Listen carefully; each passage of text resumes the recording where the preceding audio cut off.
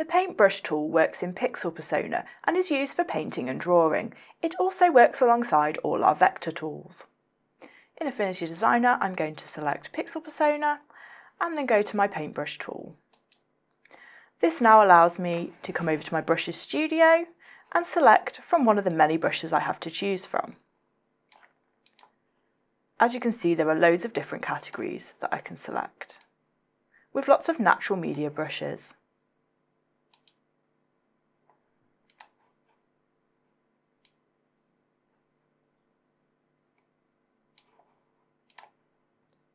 I'm going to select from the pencils and charcoal category,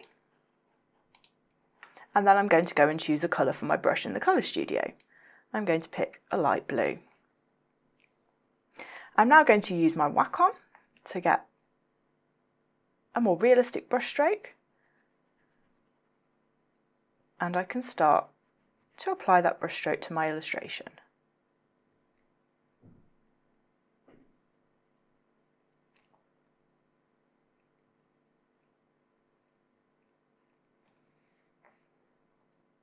I'm going to choose a different brush.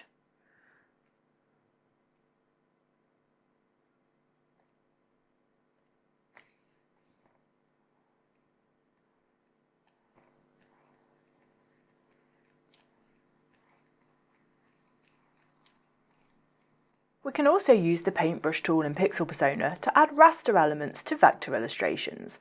So if I select this vector curve that I've already created, you'll see I've already selected a grunge brush from my brushes studio, and if I start to draw, you can see this raster brush is automatically clipped to my vector curve.